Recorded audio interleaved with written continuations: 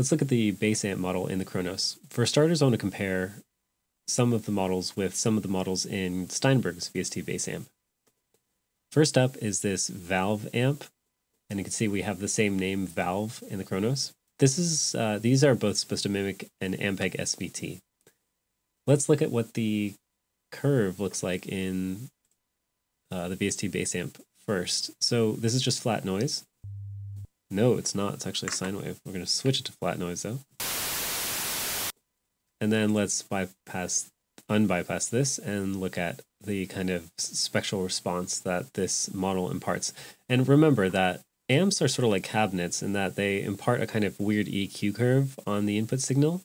But then, unlike cabinets, they are also giving harmonics to the signal. So anyway, we're just going to be looking at the EQ curve for now. So the frequency response of this has a dip or a scoop around 500.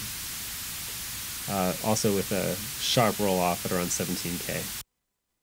And now, looking at the same thing from the Kronos, you again see that scoop at around 500, but then the highs extend. In fact, let me try to take down the presence.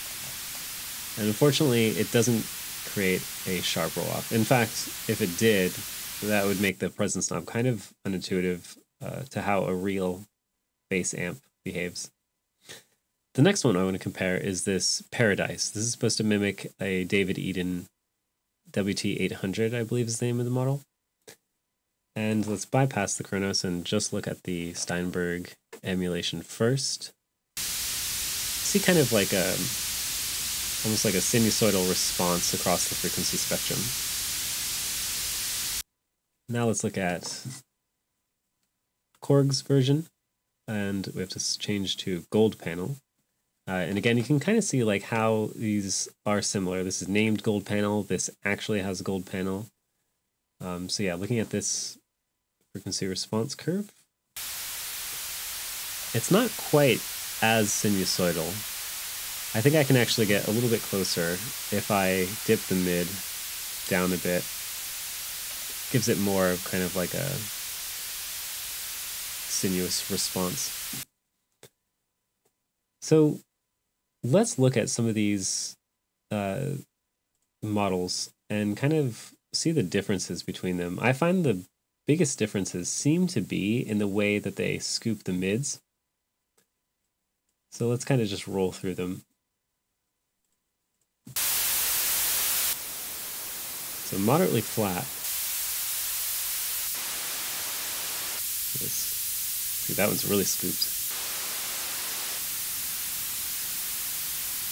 That one's a sharper scoop, that one's a little bit wider, and then that's the end of them. So yeah, it seems like the biggest differences between the bass amps, again, is how they scoop the mids.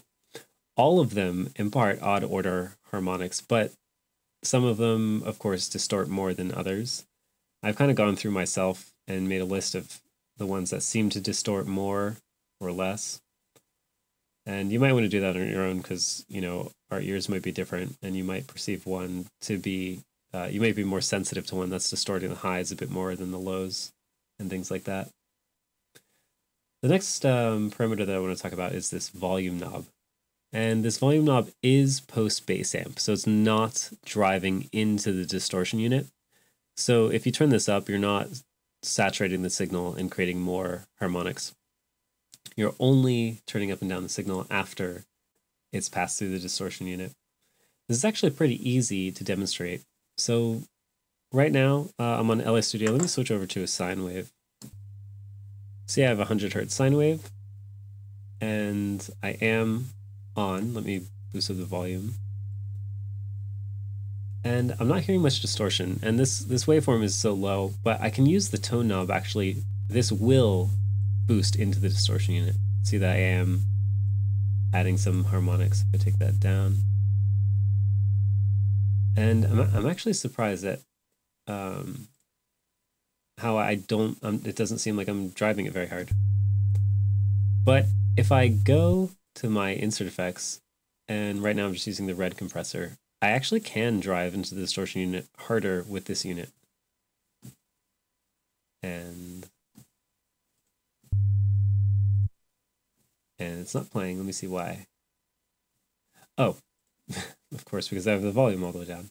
Okay, so now when I turn the volume up, see that the higher I go, the more it does distort. And you can kind of see that the difference between these waveforms changes with the volume. See that those harmonics are dipping down faster than this main sine wave is turning down. Whereas if I were to turn the volume down from the volume knob, you see that they turn down at the same rate. In other words, the ratio between them never changes. Yeah. Or would it be the ratio? No, it would be the volume difference between them never changes. Whereas this way it does. Cool. So I hope that was demonstrative of what's happening there. The last parameter to go over is this mid-range. So let me switch back over to noise and drop the volume a bit since noise is so loud. So let me take down actually everything except this mid-range, and let's look at what we're left with. So this is just the mid-range boosted, and with this parameter at 1, it looks like the main bump is a bit above 200. If I turn it down, it looks like it drops a bit above 100. If I turn it up, see that we're above 500 now, 1K, and closer to 2K on that one. And this is different per bass amp model. So if I were to switch over to like Jazz Combo, this one's much more subtle with its boost. So this isn't just a generic EQ for each bass amp. It actually changes, or at least this mid-range definitely changes. My guess is that the other ranges change as well. In fact, let's dip this all the way down and then just boost presence. And let's switch between the models to see how this changes. Oh yeah, that's a big change. Take down presence. So we always have this scoop here, this boost there. Let's actually boost the mid. Yep. So this can drastically change the flavor of the signal that you have going into the bass amp model.